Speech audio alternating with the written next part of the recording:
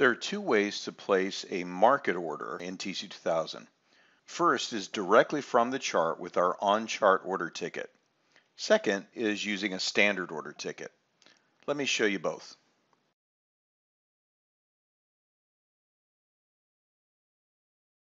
To place a market order using the on-chart order ticket, click the Buy button at the bottom of your price pane.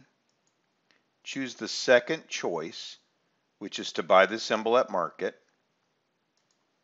This places an on-chart order ticket set to your predefined defaults. You can change the quantity of your order by clicking on the quantity button and choosing either shares or dollar value. We'll do, say, 50 shares. It's a good till cancel order, but we could change that to a day order. Notice that the bid and ask in our order ticket continue to update live and in real time until we press the buy button. And now we're ready to place the order. I click buy. This opens my confirmation order screen so I can review the order, and then I click place order.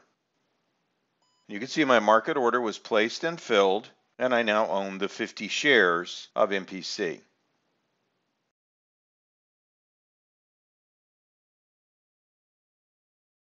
The second way to place a market order is with our standard order ticket.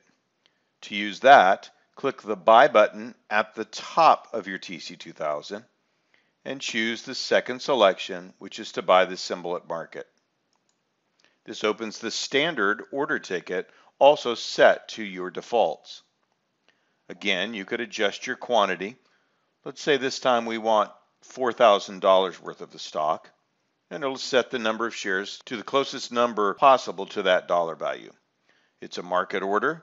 Again, we can switch the duration if we want. Let's make this a day order. And then we click the Buy button. It opens our confirmation screen where we can review the trade and click Place Order. You can see that it's placed my market order. I now am long 88 shares of American Airlines. And you can see my P&L zones have now populated the chart on the right end, showing my potential gains and losses from my current entry price. So that's the simple way to place a market order either directly on the chart or using the standard order ticket.